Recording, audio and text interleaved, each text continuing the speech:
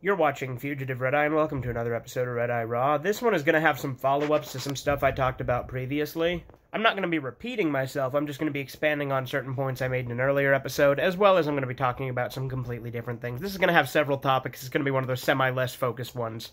It's all going to be about entertainment, though, and I know there's the whole coronavirus thing going on, all that crazy shit, but I don't want to talk about that. Everyone else is already talking about that. We already know what's up.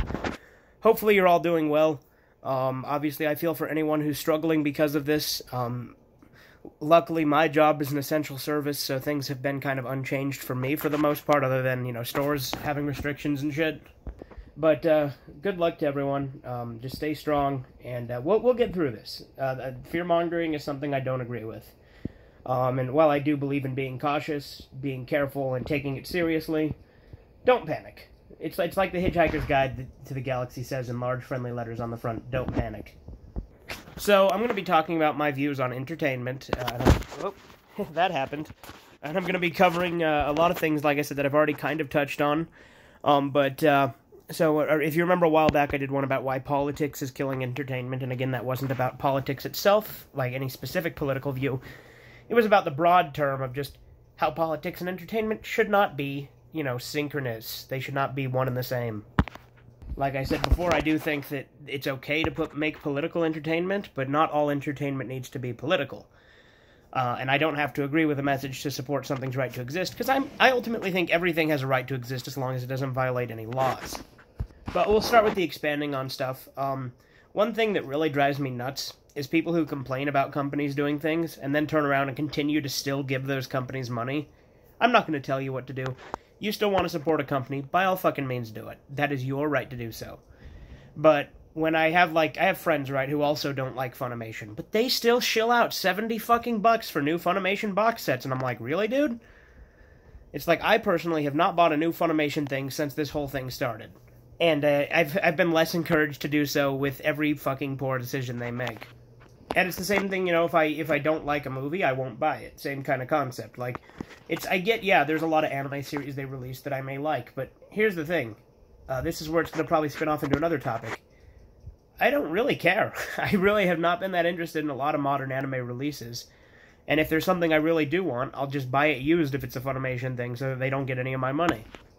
There are still some anime companies I support, like Discotek and stuff like that, because as far as I know, they haven't done anything to merit me not. Viz Media has made some poor decisions, but nowhere near as many as Funimation, so at the time being, Viz Media is kind of a gray area for me, but if they start pushing an agenda within their translations and things, that's when I'll have a problem, because that's what Funimation does. Like, obviously, the whole divisive Vic Mignogna thing, and like I said, I don't care where you stand on it. I stand with Vic. I support the guy. I don't care if you don't. I'm not going to get angry. That's your fucking prerogative. But in my opinion, the evidence points to his side.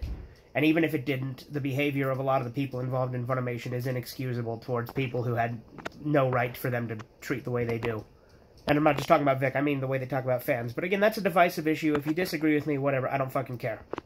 But I saw some people were getting upset that Funimation was involved in some anime committees, like producing anime. Yeah, that's definitely something that I don't like. They were not for any anime that I gave a shit about. It was shit like Fruits Basket and shit like that, so the kind of romancy, slice-of-life comedy bullshit that I don't care about, so, I mean, ultimately it's not going to affect me regardless. But a lot of people are like, they'll bitch and complain, and then they'll still go out and buy it. They'll say, oh yeah, I fucking hate Funimation, they do all this horrible shit, they need to stop. And then they'll go fucking buy a limited collector's edition Funimation set. It's like, dude, that is why they are enabled to continue doing what they do. Now, I'm not saying you have to boycott it. I'd be against anyone saying that. Because ultimately, it's your decision how you want to spend your hard-earned money. But that's the choice I make in not buying anything from Funimation, at least not new. So we'll get back to anime in a minute, because there are some other things I want to talk about in anime that aren't so, divisive and related to that sort of issue. But for now, I'm going to talk a little bit about, separating the art from the artist, which is something I feel like some people aren't able to do, which I am able to do just fine. Here's the thing. Like I said, this may sound contradictory, but if you'll allow me to explain, I will expand upon it and try to make sense of it and be consistent. So, like I said, I don't support Funimation, but that's not only because I disagree with what they think and say, it's because I disagree with the choices they made that affect the products they release. Had these choices not affected the products they release, that'd be a different story. Had they just stuck to making anime and dubbing anime, and then having their own opinions and having their stupid little rants on Twitter and shit like that, I would have been fine. But obviously the Vic Mignogna thing was a big thing for me. But on top of that, they intentionally changed dubs to have an agenda. You know, like, they'll change a line from something being called old-fashioned to being called misogynistic or some stupid shit like that. And again, this is for a series that I really don't care about. Like, I think it's from, like, Love Live or some shit. I don't care about Love Live. I don't care about any of that shit. It's not really my cup of tea. But it's the kind of shit where it's like, oh, they're changing all this stuff, and then they'll drop series because it doesn't meet their standards, even though they've done similar series before. Point is, it affects the product, and that's why I don't support them.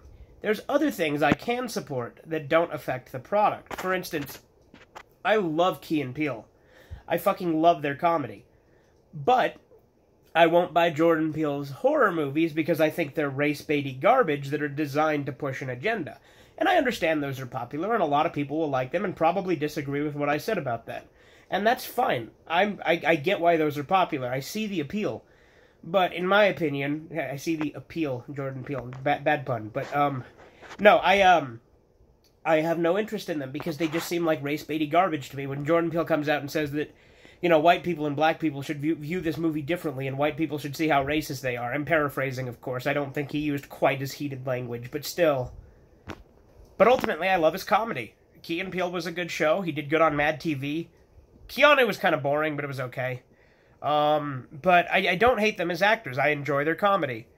I just don't agree with their views, and that's fine. And that's why I don't like those movies, because I feel like those movies are pushing those agendas, which is why I don't watch them. Had those movies just been straight-up horror movies, and then they still push these agendas on the side, that's fine. I would have watched them. But I feel that that affects the product and makes it feel like it's trying to be this deep, like, look at, you know, how racism affects the... Which it really fucking doesn't at this point in time. Like, again, I'm not trying to get political, but it's...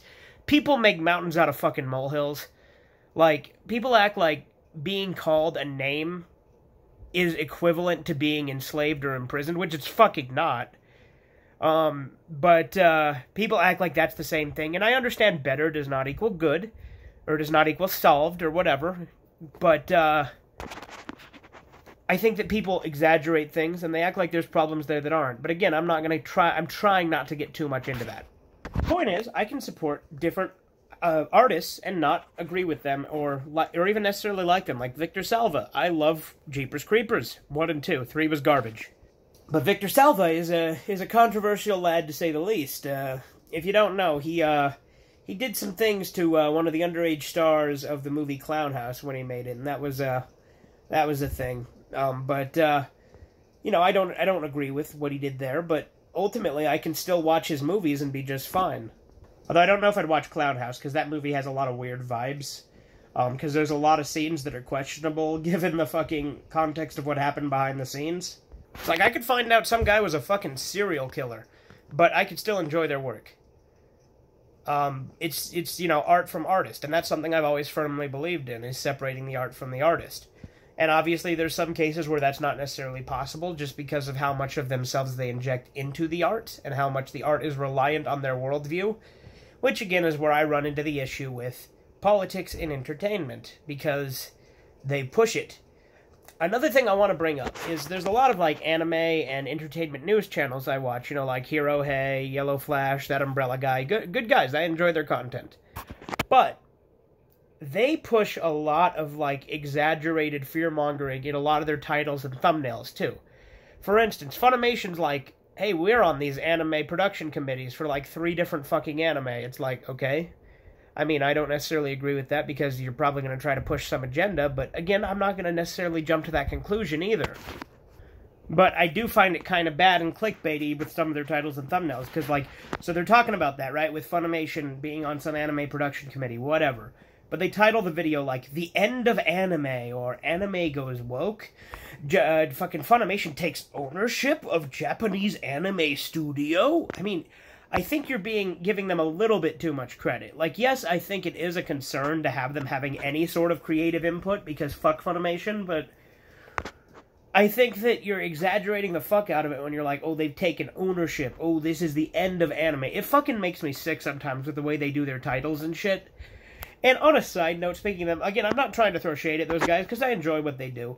But some of them, like, they're kind of the ones who do a lot of that weird censorship I was talking about, you know, where they, like, will censor out certain words because of the YouTube algorithm, right?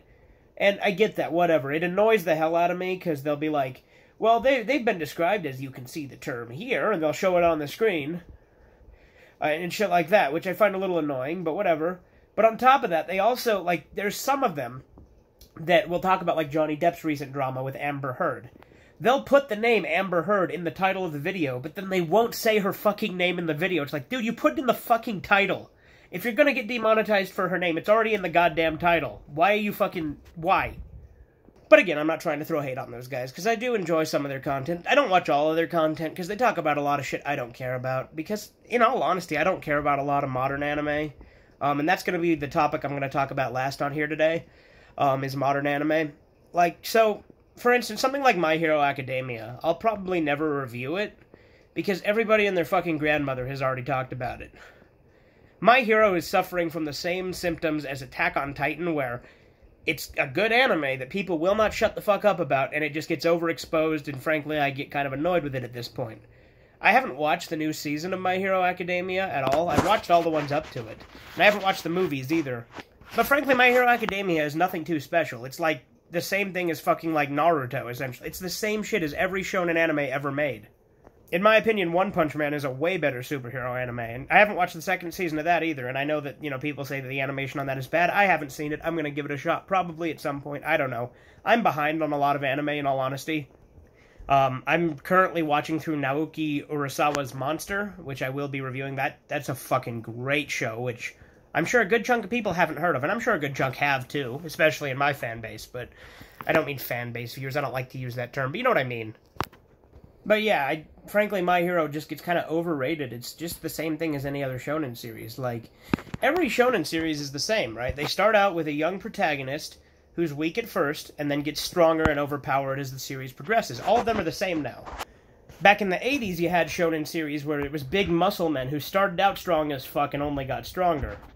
But everything's kind of the same formula now, which is fine. It's enjoyable for its own regard. It's just everything's kind of the same now. Especially when it comes to Jump. They don't even, like, kill off characters that often anymore. Like, very few characters, if any, have died in My Hero at the point I'm at. I've heard there was a big major death recently in either the manga or the anime, I don't know.